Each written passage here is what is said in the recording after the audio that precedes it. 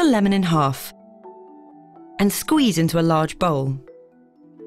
Use hands to do this and rub some lemon juice into both hands.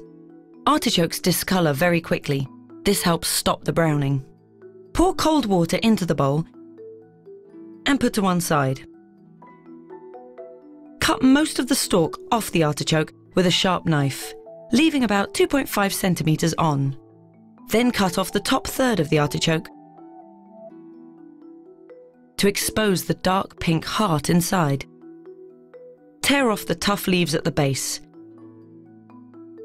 and the outer leaves until the yellowy green centre is exposed.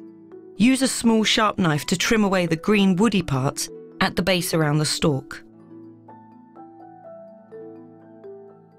Use a teaspoon to scoop out the fibrous choke in the very centre.